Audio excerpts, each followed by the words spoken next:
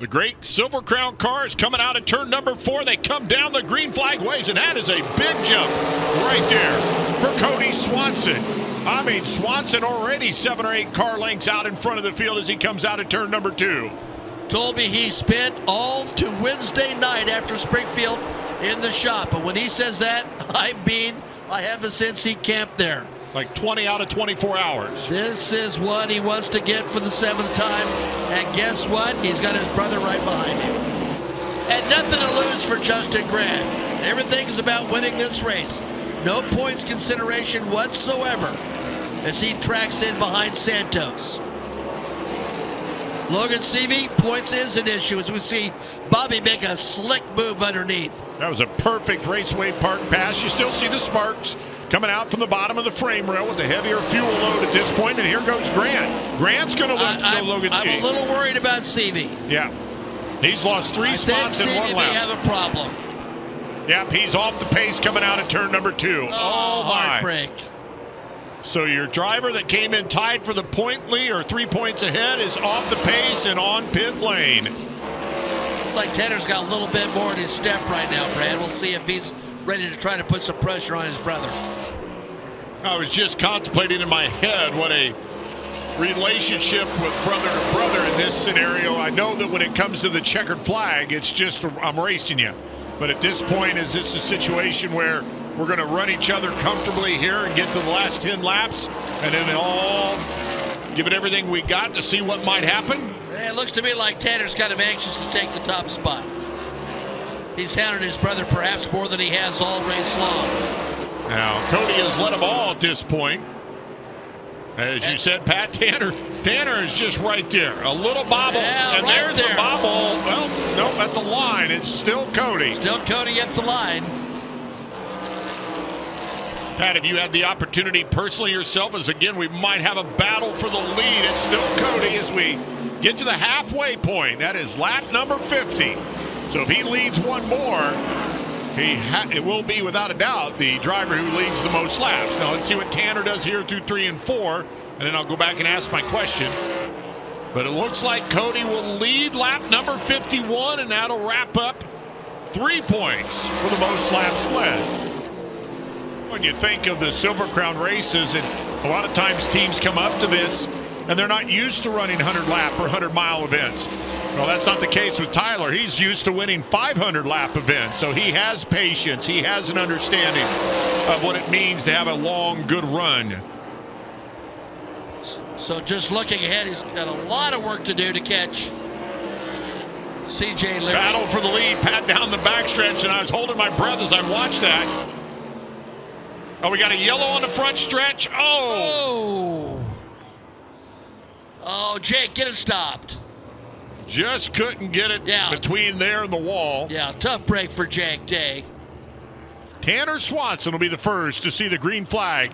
So we look to wrap things up with 26 laps to go at Lucas Oil Raceway. That's a good start right there for the 6th of CJ Leary. Yep. CJ moves into the 2nd spot, and here comes Tyler Roaring. Interesting things now. CJ Leary at times has been beset with some bad luck in the Silver Crown Series. Can everything come into play for him here tonight in car number 6? He is definitely in the hunt for the win. It looks like Cody Swanson. It does. It looks like he's struggling. The tires seal over. This race ended right now. That Legacy team going to be awful proud of their work. And there goes Roaring looking to the outside. That's a bold move. That is, to go to the outside coming out of turn number 2. Is there enough room up there? What a run for Tyler Roaring coming out of turn 4. Oh, my. Travis Welpot doesn't know what's going to happen to him here. And Roaring gets it done. That was a heck of a battle with Cody Swanson, and he takes that spot away as the white flag has come out, and I think that'll take care of that 2nd spot. But Pat, a dominating run the 2nd half. He hung right in there at the beginning. The checkered flag will fall yet again for Tanner Swanson as he comes out of turn 4.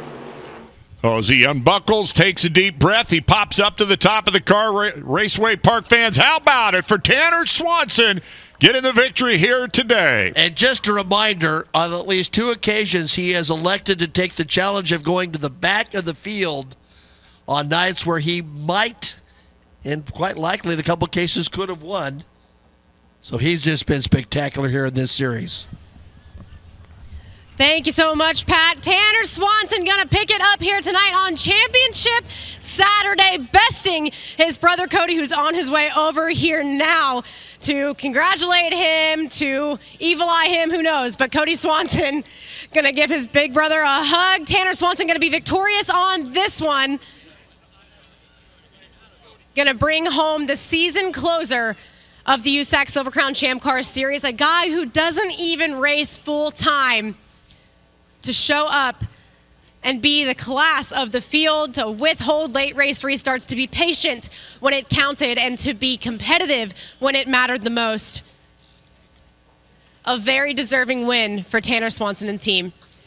So he'll make his way over here, and Tanner's so patient behind Cody for so many laps. The perfect situation to get by him there. Did it feel like a chess game? Yeah, you know, it's just a high-speed chess match here. You know, you got two cars that good, and I didn't have any radio communication for the first half of it, and so I really didn't know how many laps were left. So I was kind of pushing him a little bit, trying to see where he was at, where I was at, and thought we were feeling pretty good. And then finally we got somebody come over on the radio and say 40 to go, and I was like, uh-oh, we've been pushing way too hard. So backed it up a little bit, and then just got lucky there with some lap cars, and once we got clean air, we were able to log some good laps.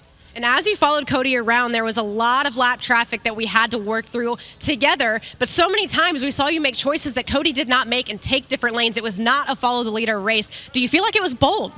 Yeah, you know, I don't know if I'd call it bold, but it just being in second through lap traffic is the best place to be, right? You know, I was able to just take, it was an easy decision. Cody had the hard decision, and then I just did whatever he didn't do. And so got really lucky on those two guys that pinned him in, and if that didn't happen, I don't know how it would have played out. How about capping off this 2022 season with a win?